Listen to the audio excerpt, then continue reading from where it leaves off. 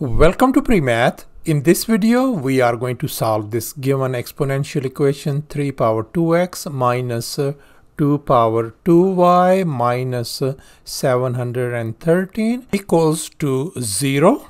And now we are going to find the value of x and y. Please don't forget to give a thumbs up and subscribe.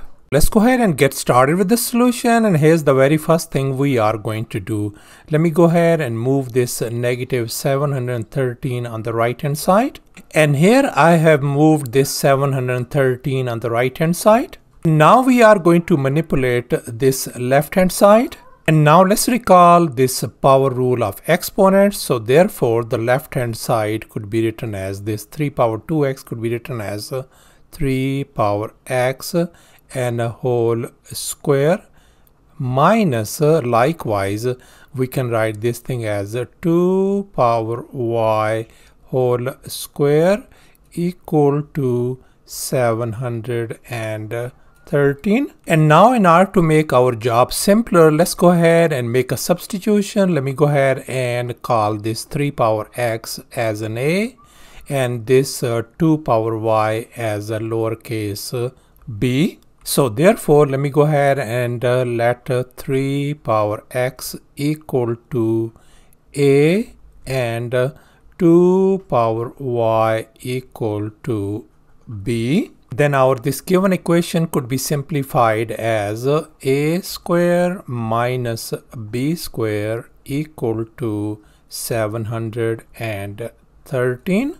And now let's recall this famous identity, the difference of two squares, a square minus b square. So the left hand side I can write a plus b times a minus b equals to, and now let's focus on this 713 on the right hand side, which could be factored into 31 times 23, where 31 and 23 both are prime numbers. So therefore the right hand side could be written as 31 times 23. Now let's focus on these two factors, a plus b and a minus b. We know that this part is going to be bigger number and this one is going to be the smaller one. So therefore we conclude that a plus b will take up this bigger value of these two on the right hand side, which is 31, and a minus b is going to take up this smaller value, which is 23. And now we have got a system of two equations with two variables a and b, and we are going to solve this system by elimination method. So let's go ahead and add these two equations. And when we add these two equations, this positive b and negative b, they cancel each other out. So we ended up with 2a equals to 54 on the right hand side. And now let's divide both sides by 2. So therefore a turns out to be 27. And now we are going to find the value of b.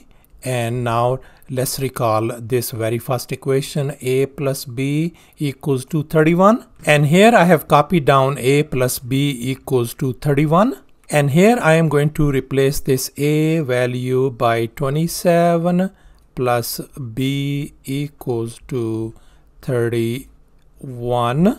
And now let's go ahead and subtract 27 from both sides. This is gone. So therefore our b value turns out to be 31 minus 27 is going to give us 4. And here's our next step. We got a equals to 27 and b equals to 4 values.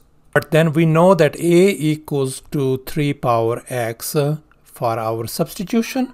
So therefore if we compare these two equations, we can write 3 power x equals to 27.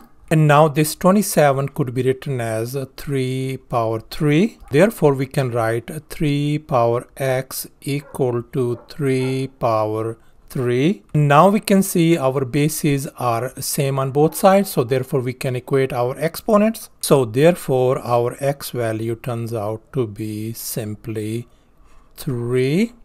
Now let's focus on this other value, b equals to 4, but then we know that b equals to 2 power y. And if we compare these two equations, we are going to get 2 power y equals to 4.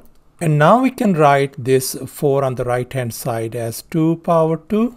So therefore 2 power y equals to 2 power 2. And now we can see we have the same bases on both sides. So therefore we are going to equate their exponents. So therefore our y value turns out to be simply 2. So thus our x value turns out to be 3 and y turns out to be 2. Thanks for watching, and please don't forget to subscribe to my channel for more exciting videos. Bye.